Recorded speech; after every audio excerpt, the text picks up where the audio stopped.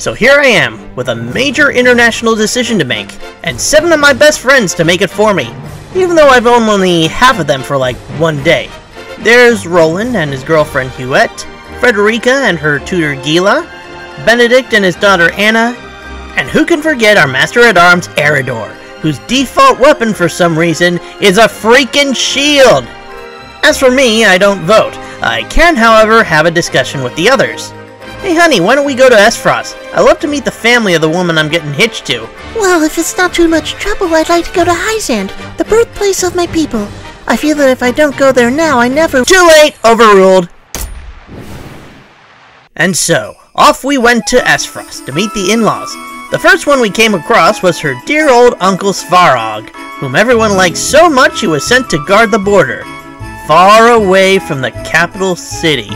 Next we met with Frederica's elder brother Gustadolf, a distinguished gentleman and ruler of the duchy, and he certainly played the part well. So you believe that spoils evenly shared will bring peace to the nation? That's a good one. You know, if we ever go into another war, I will make sure you are the last one to die. That Gustadolf! What a character, am I right? The 2 of us are gonna get along just fine. Much better than those creepy twins he keeps around, am I right?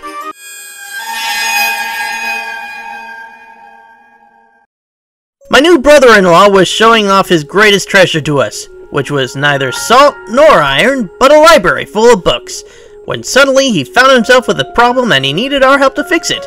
You see, all the salt in this continent comes from Hyzand, and they know it.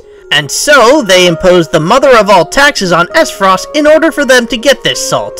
And Esfrost, they can't afford things like salt or food, no. They could only afford things like swords and cannons and other things made from iron. Which leads to a lot of unsavory back-alley dealings in order to get their hands on a little salt.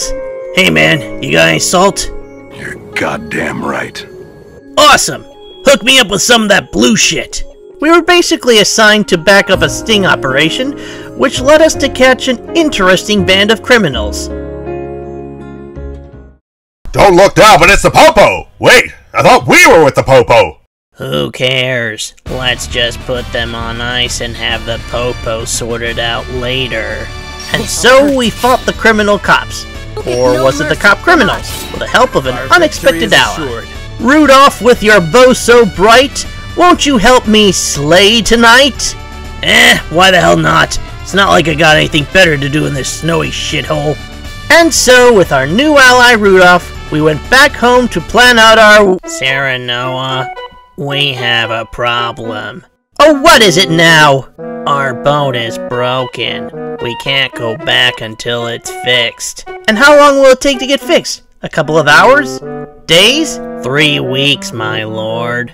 3 weeks? What the hell am I supposed to do for 3 weeks? Ever heard of mental mock battles? Not really. How does it work?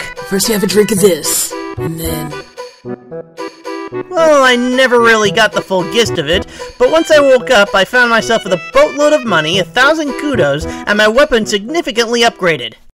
Since our boat was finally fixed, we set out to plan the wedding. Frederica wanted to have a Pinkerton-style wedding, and just by coincidence, we happened to have a Pinkerton village just by the outskirts of House Wolffort. The natives were very friendly, and even offered to help Frederica with her fittings. They simply insisted that they would be taking very good care of her.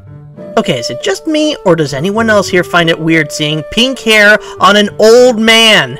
Alas, my wedding plans would be delayed yet again, and by Prince Roland of all people. Hey, guess what? My dad just put me in charge of overseeing the mine! But I thought I was in charge of overseeing the mine.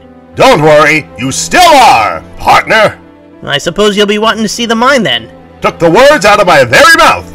The mines were being managed by my cousin-in-law, Dragan, who was making quick progress with his new explosives. Okay, seriously, Dragan, what did you put in those things to make it so explosive?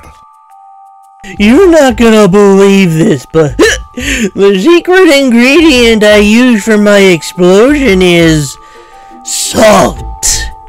Seriously? See for yourself. That's the power of Salt. As enlightening as it would be to learn about the power of salt, we had to deal with some other issues that had arisen, such as the sudden emergence of S. Frosty's soldiers attempting to assassinate Dragan. Well, I, for one, wasn't going to stand for it. So, we mustered up all our forces, and we made a stand to defend my cousin-in-law from the S. Frosty bastards. And for all our efforts, for all it was worth, we almost succeeded. Oh, my salt! Dragan, are you okay? I'm sorry for everything. I really screwed the pooch on this one. Okay, what the hell happened? Why is S. Frost attacking the mind? Yeah, that might have been my fault. What happened, Dragan?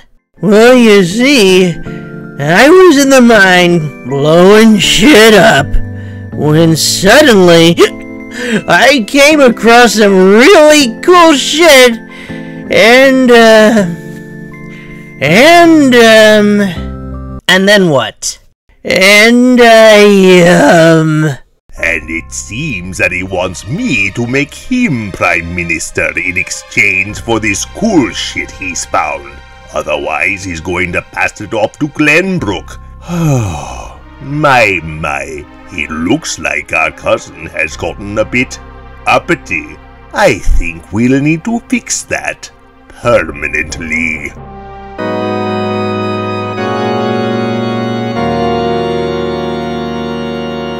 Wonderful!